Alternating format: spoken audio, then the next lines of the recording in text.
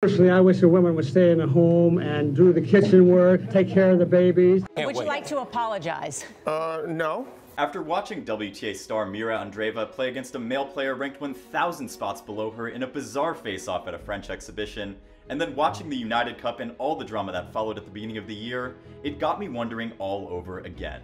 What would happen if a man and a woman played against each other in tennis? To many of you guys, that question might sound a little dumb, but in reality, literally no other question in the history of the sport has generated as much drama, intrigue, debate, and speculation as this subject. Why is that? Let me tell you. Okay, so the idea of men and women facing each other has actually played out quite a few times, the most popular of them being the famous Battle of the Sexes. Girls play a nice game of tennis for girls, but when they get out there on a court with a man, even a tired old man of 55, they're going to be in big trouble. It's Thursday, September 20th, 1973, and we come across a 55-year-old Bobby Riggs, who happened to be one of the best players in the world during the 1940s and was ranked world #1 on multiple occasions with 6 majors to his name. Well, he wasn't just a former player at this point. He was also a well-known tennis promoter and a hardcore gambler. You see, back in 1939, Riggs bet on himself to win the Wimbledon singles, doubles, and mixed doubles in England. He ended up winning everything and making $105,000, which is the equivalent of over $2.2 million today, but Riggs couldn't take the money out of England because of World War II and its devastating effects. 7 years later in 1946, the money had grown to an even bigger sum because of the interest accrued on his winning. To think that Riggs won that much money with only $500, and at a time when most betting was illegal in England, should have registered in the minds of fans. But it didn't. The 1970s came, and 55-year-old Riggs publicly criticized then 29-year-old Billie Jean King and her efforts in fighting for equal pay for women. The stakes were high, and we were about to witness a once-in-a-lifetime spectacle. King had earned her 5th year-end world #1 the previous year, and would finish second to Margaret Court in 1973. In Riggs' words, a woman's place is in the kitchen and in the bedroom, and not necessarily in that order. Yeah, I know the 40s were a different time for sure. Well, to settle the debate, both players agreed to play against each other, with each keen on proving their point. There was a winner-takes-all prize of $100,000, the equivalent of about $659,000 today. The event was held in Texas at the Houston Astrodome and immediately broke records as the most televised sports event and the most watched tennis match of all time, being viewed by an estimated 50 million people in the United States and 90 million more worldwide. It pretty much had an anticlimactic ending, with King beating Riggs in straight sets, 6-4, 6-3, 6-3. In the first set, King fell behind 3-2 after Riggs broke her serve, but she broke right back and again in the 10th game to close out the set. The next 2 sets saw King remain mostly at the baseline rather than her usual aggressive game, and she found it easy to handle Riggs' soft shots while making him cover the entire court as she moved him from side to side. Seeing that he was being beaten at his own game, Riggs showed a more serious demeanor and switched to a serve and volley tactic, but King simply outclassed him and won the match convincingly. After the match, Riggs said that he underestimated Billie Jean King, who hit outright winners on 68% of her shots. Billie Jean was super that night, as you know, played a fantastic game, and I wasn't in it. She won a decisive victory, and I have no excuses. All I can say is that I'm not discouraged. I'm still the same guy. I still feel the same as I always have.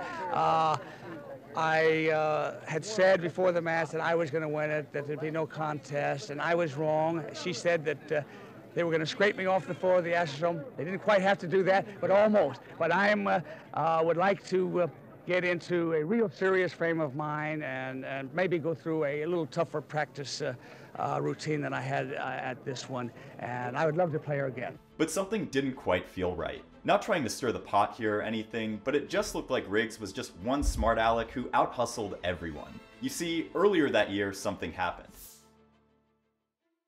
Riggs had been taunting female tennis players for some time. A well-known master promoter of himself and of tennis, Riggs claimed that the female game was way inferior, and that even at his current age of 55, he could still beat any of the top female players. Sounded like he was up to something, but fans didn't know exactly what it was at the time. Riggs would then initially challenge Billie Jean King, who he called the sex leader of the Revolutionary Pact, but she declined.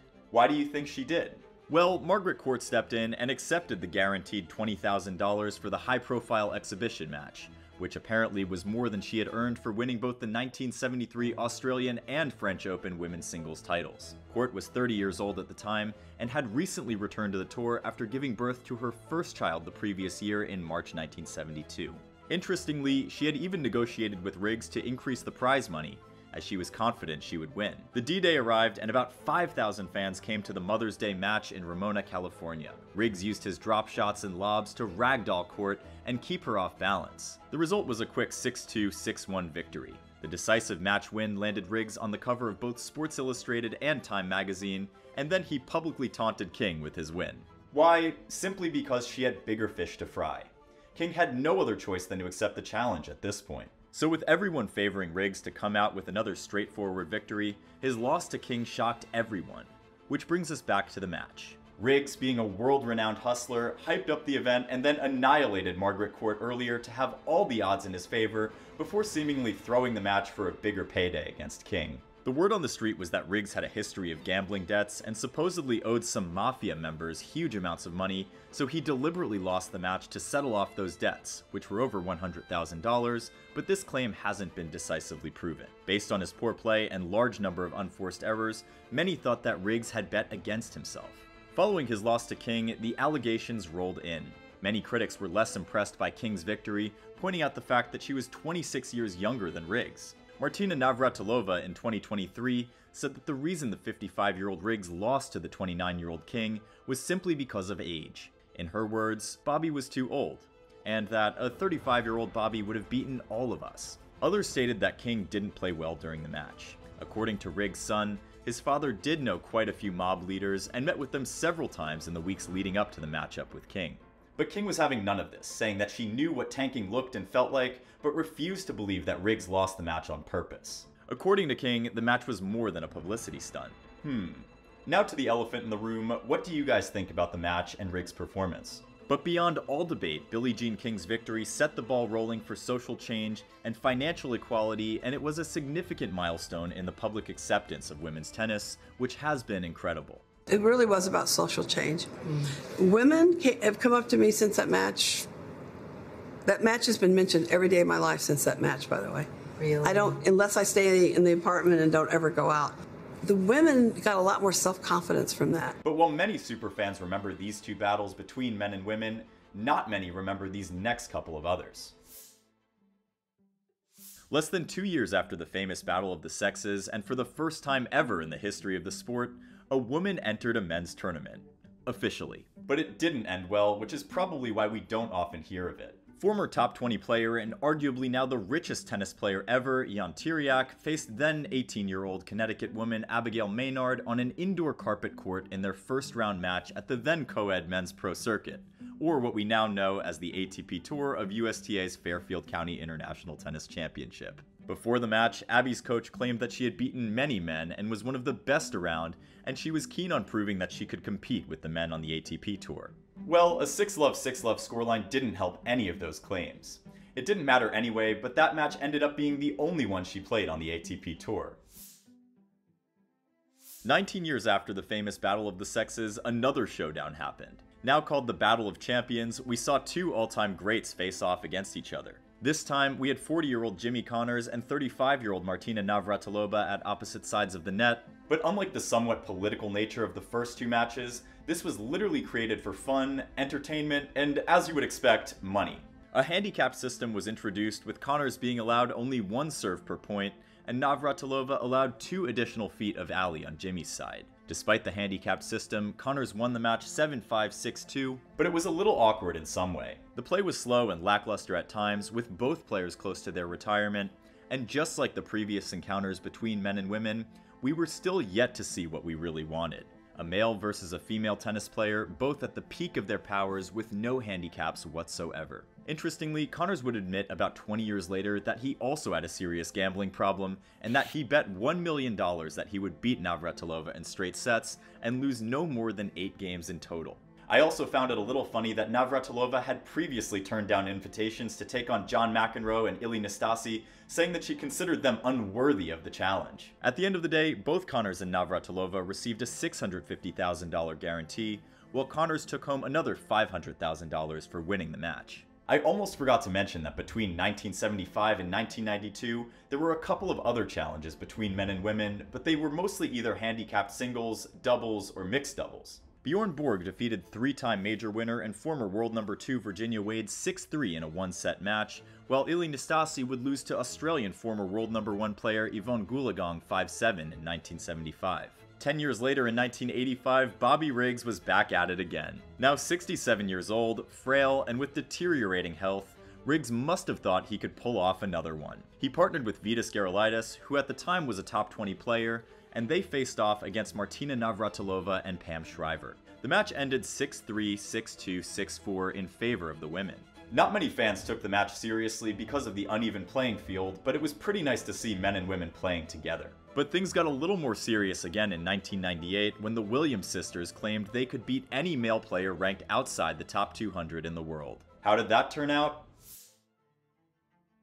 In early 1998, during the Australian Open, Serena Williams and her sister Venus were on the cusp of becoming international tennis stars, and we had Karsten Braasch, a fading tennis star who was ranked 203 in the world. Braasch was 30 years old at the time, while Venus and Serena were 17 and 16, respectively. For Braasch, he wasn't really taken seriously with his funny serve and a training routine which was described as, quote, centered around a pack of cigarettes and more than a couple bottles of ice-cold lager, end quote. But when the Williams sisters claimed that they could take on any male player ranked outside the world's top 200, Braasch must have taken that a little personally. He accepted the challenge and took on both sisters after a round of golf and a couple beers. The result? Braasch beat Serena 6-1 before beating her sister Venus 6-2.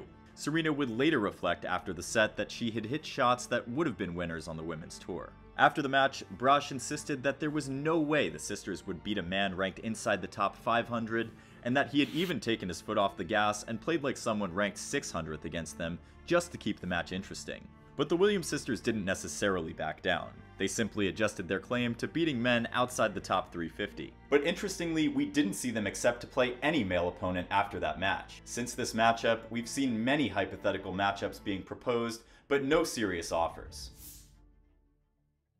When former world number 1s Kim Clijsters and Leighton Hewitt were dating, Clijsters said that she struggled to win a point off Hewitt, let alone a game. Also, when Chris Evert was at her peak, she revealed in her autobiography that her brother, who played low-level college tennis, had in fact also beaten her.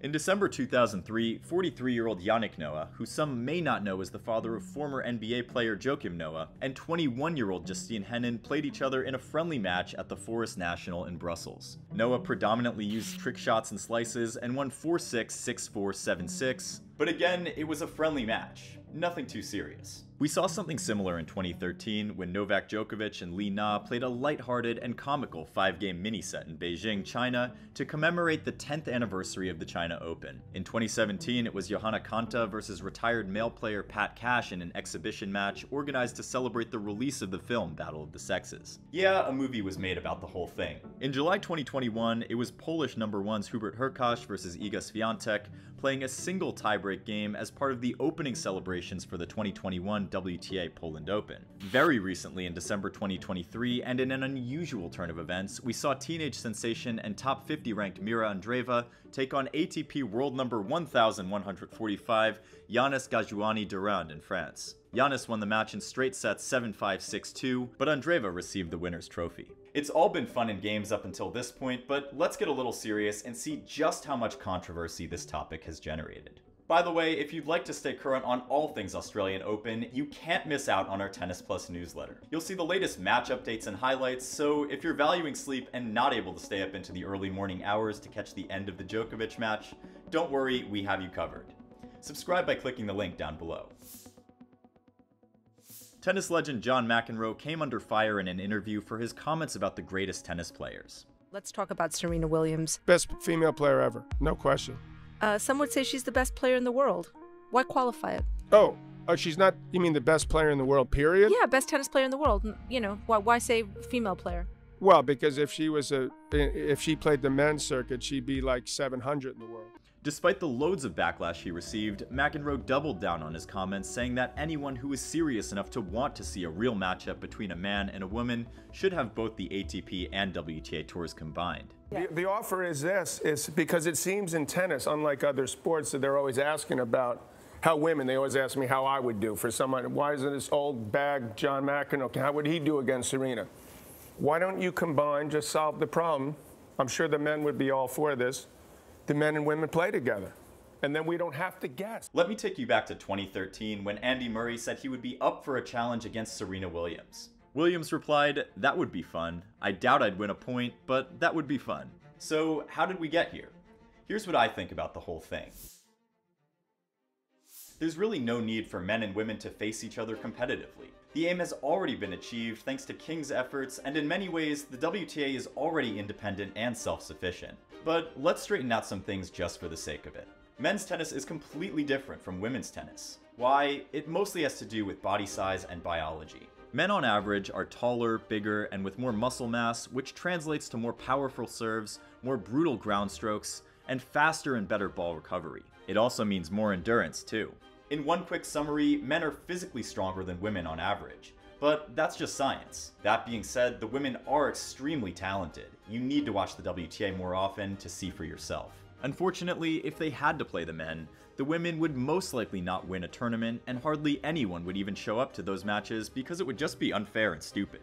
That's just the reality. I believe we should embrace these differences as something positive rather than make a fuss about it. Even Serena Williams agrees with this fact. That's why she said this. Andy Murray, he was been joking about myself and him playing a match, and I'm like, Andy, seriously, like, are you kidding me? Because for me, tennis and men's tennis and women's tennis are completely almost two separate sports. So I'm like, if I were to play Andy Murray, I would lose 6-0, 6-0 in 5 to 6 minutes, maybe 10 minutes, because no, it's true. It's true. It's a completely.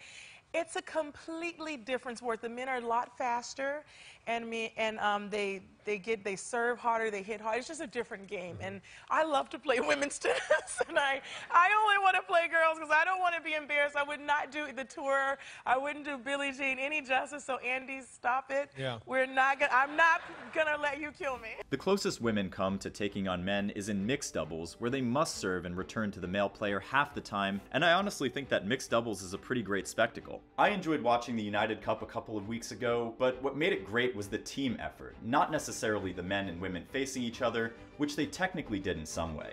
At lower and junior levels, women are more likely to defeat men because physical development is just starting for men at that time, and the playing field is a little more level because the biological differences aren't that defined at that point. It's the reason why Serena Williams could beat former world #1 and Grand Slam champion Andy Roddick as a junior.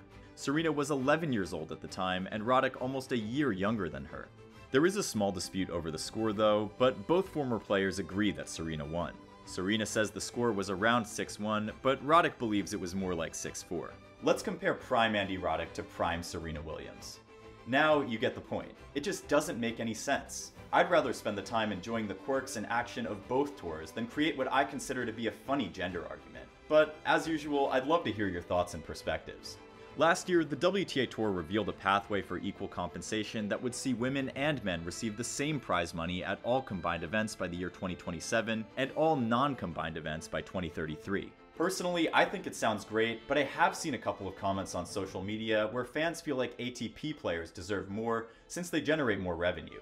Sounds like a valid argument as well, but what are your thoughts on that? And also, what are the biggest lessons you learned from the battle of the sexes? I also made a video about the entire business of tennis and what both men and women have to go through to make it to the top of the sport. So if you enjoyed this video, be sure to check it out here.